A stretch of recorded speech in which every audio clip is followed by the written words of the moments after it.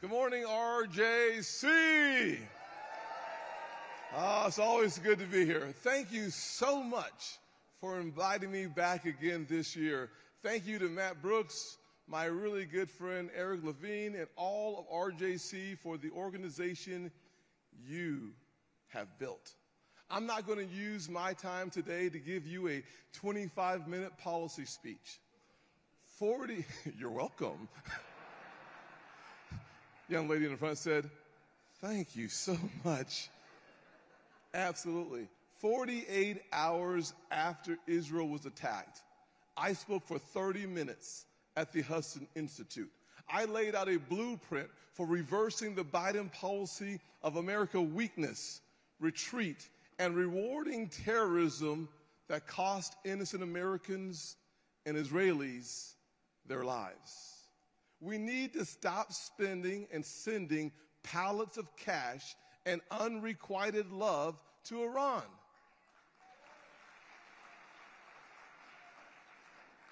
Because Iran has our blood on their hands.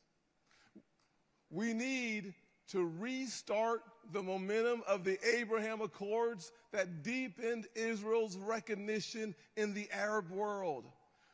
We need a new president and an administration that doesn't speak with a forked tongue, saying they support Israel in the day while they delay Israel at night. The last few weeks have been the clearest possible reminder Republicans must win back the White House in 2024. But until then, I am leading in the Senate to do everything possible. 5 years ago, not last year, but 5 years ago, I started working on anti-Semitism legislation because bigotry ain't new. Now, I'm leading on new laws to defund universities that coddle anti-Semitism.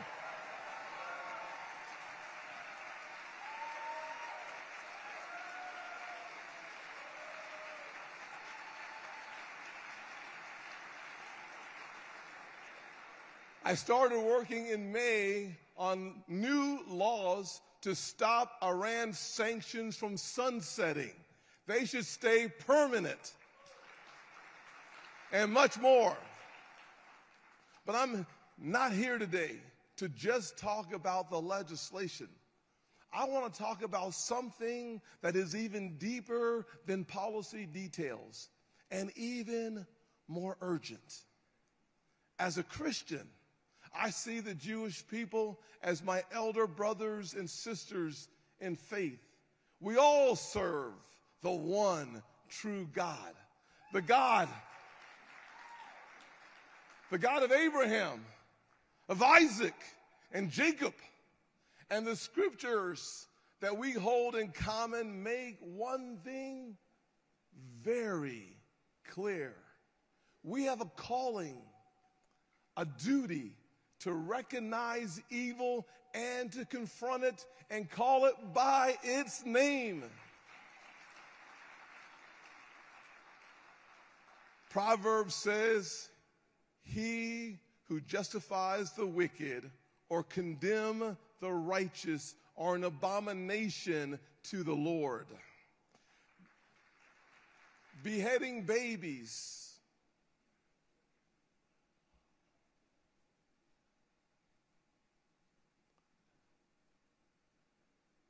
raping women, burning children alive, kidnapping families from their homes. This is not protest. It's not geopolitics. It is evil personified.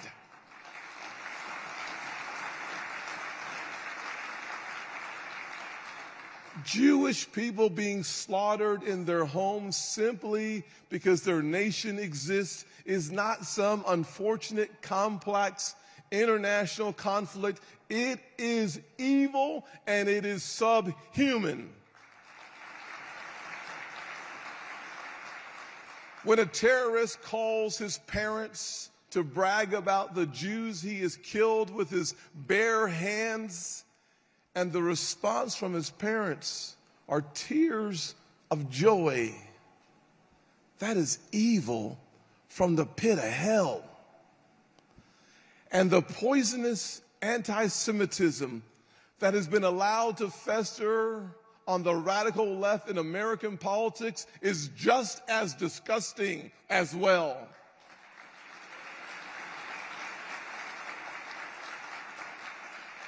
Our first president, George Washington, wrote a letter to a Jewish congregation.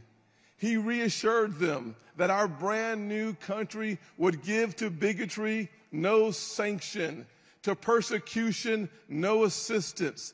He said the children of Abraham would not live in fear.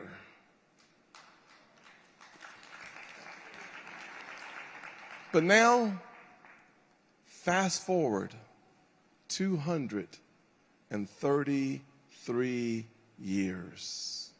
Today, our capital city and a university named for George Washington saw radical students being allowed to project pro-Hamas, pro-genocide propaganda. It said, "Glory to our martyrs," they wrote. Palestine from the river to the sea.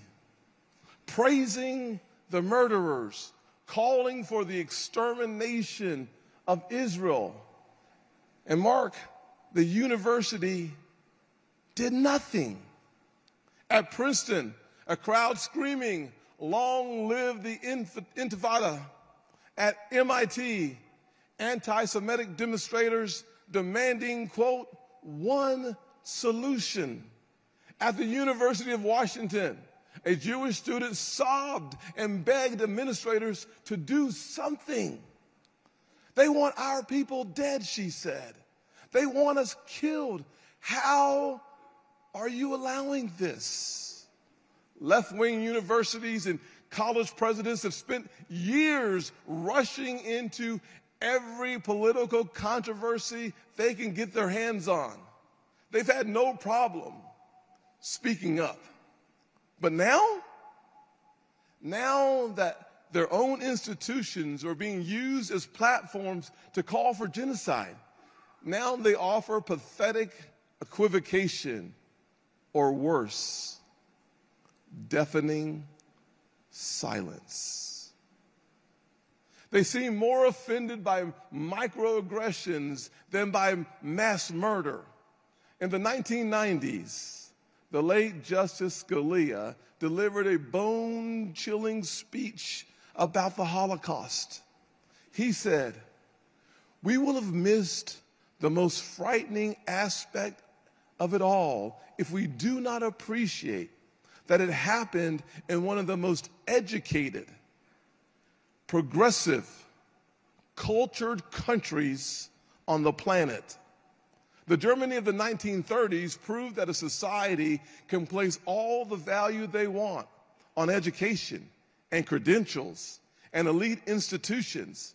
But if we lose our moral compass, these things don't just become useless, they become dangerous.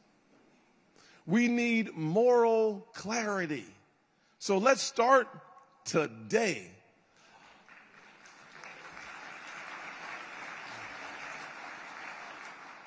Let this echo across every college campus in America. A federal subsidy for your education is not a right, it's a privilege.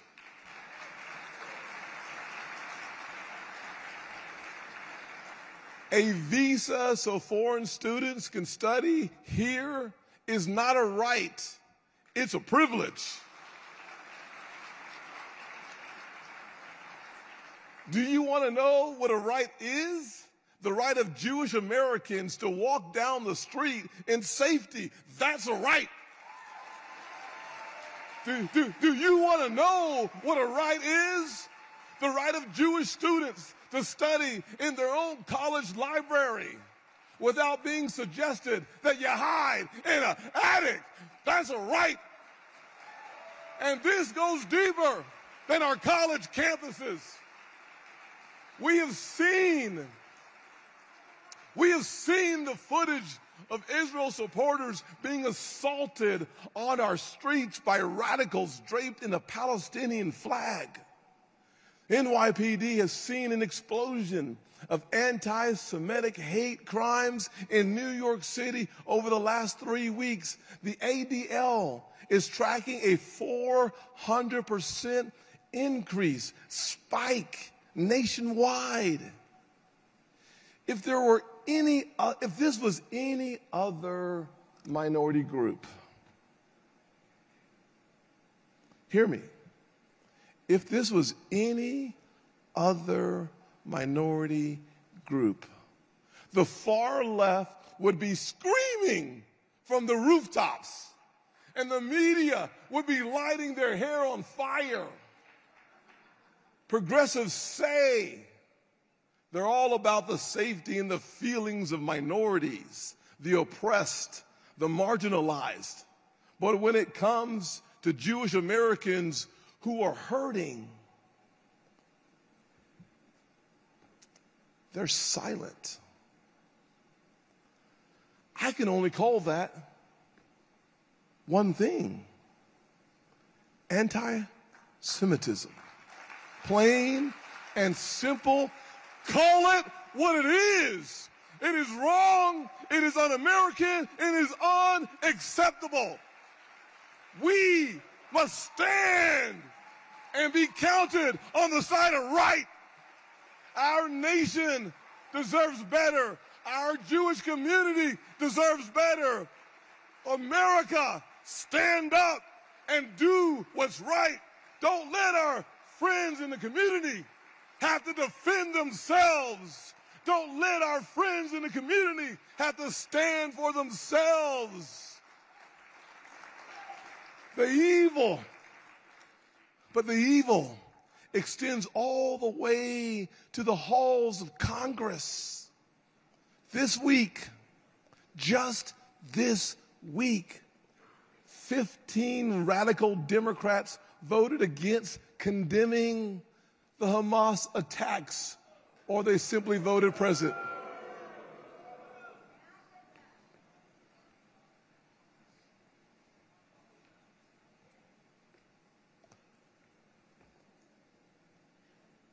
It's hard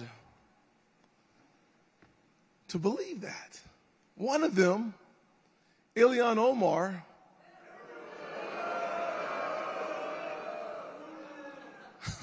literally claimed that the Jewish people had hypnotized the world. How ridiculous is that? Another one of them, Rashida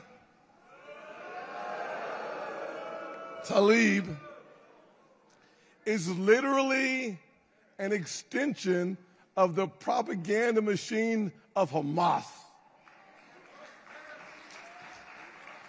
Several members of the squad support the anti-Semitic BDS movement, a coordinated worldwide economic war of aggression against Israel.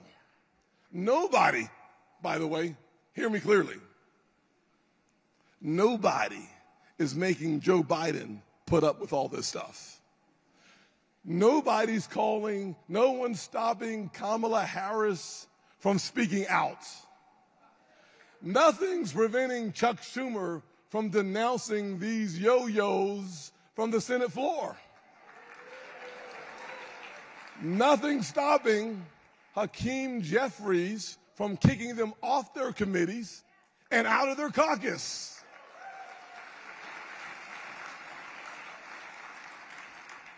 Nothing except the fact that they only care about power.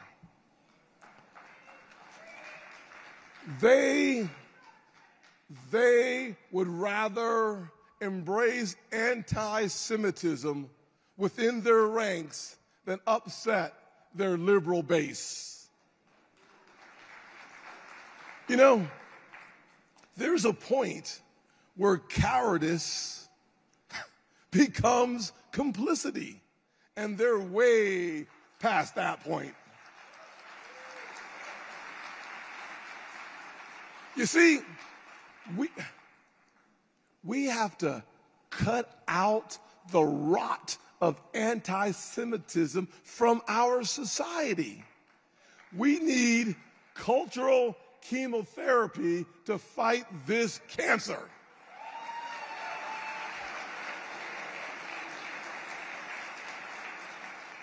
So let me speak to any student who's advocating for murder and terrorism.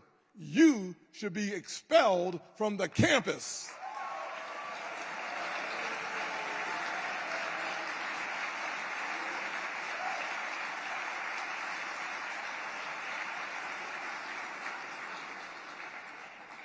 And to any student on a foreign visa who calls for genocide should be deported.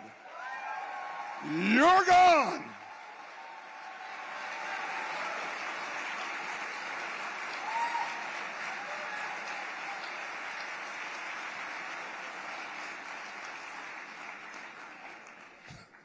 And any university, and I mean any university that lets itself become a megaphone for evil should lose every single dime of federal money. Your tax dollars should not support that crap.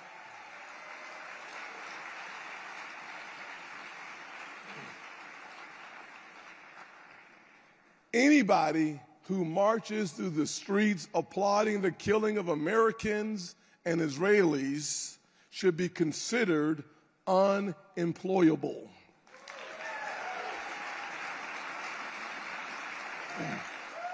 They won't work in my office. And any member of Congress who gives 1 ounce of aid, comfort, or support to terrorist killers through their words, their actions, or their affiliation with groups like the DSA should be expelled from office immediately.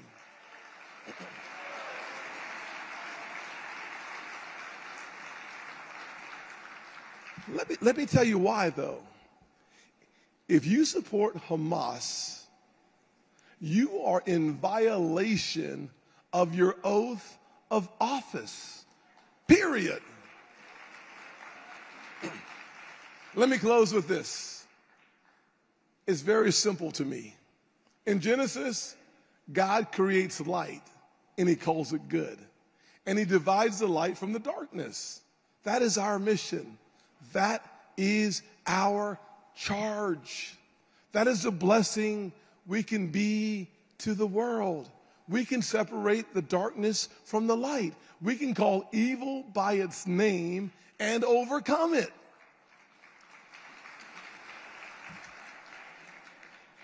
You know, people ask, who will stand in the gap for the Jewish people? I say, I will stand in the gap for the Jewish people. I will stand alone. I will stand with 2. I will stand with 100. I will stand in the gap for the Jewish people. You shouldn't have to stand for yourself. I will take that on. Who will fight the cancer of anti-Semitism on college campuses? We will. Who will reclaim our streets for peace and patriotism? We will. And let me tell you why. The book of Isaiah, chapter 62, is the prophet's prayer for Israel. Because I love Zion, I will not be silent. Because my heart yearns for Jerusalem, I cannot be silent.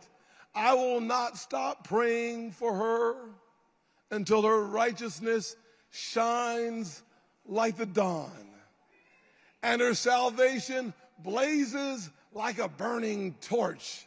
My friends, may we be messengers of that light. May we be ambassadors of God's mercy to the good, but may we also be instruments of his justice to the wicked. You see, good will triumph and evil will fail. Hamas and his allies need to feel the wrath of God. And I dare say, may they meet the wrath of God with some American military hardware. Send them on their way. God bless. Stay strong. Stay safe. And let's win this fight.